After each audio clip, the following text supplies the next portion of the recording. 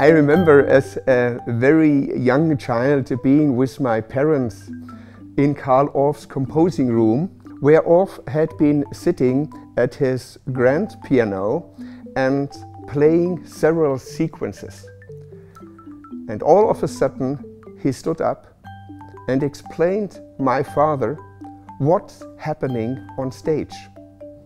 And then he asked my father to build instruments imitating these special sounds to underline musically the story.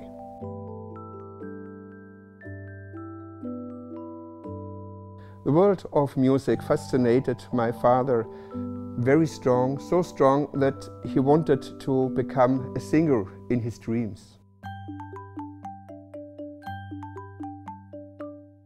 The first instruments left Studio49 were built in the garage of my grandparents' home.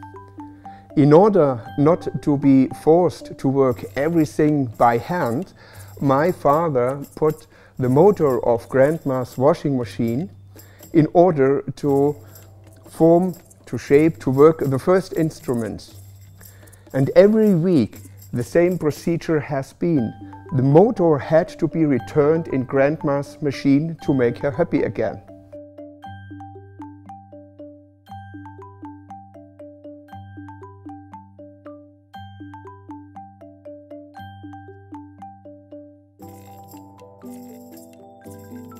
When in autumn 1948 the Bavarian radio broadcasted the ORFF-Schulwerk emissions, there had been all of a sudden a huge demand on these, at this time, brand new instruments, which resulted in the foundation of Studio49 in 1949, therefore 49.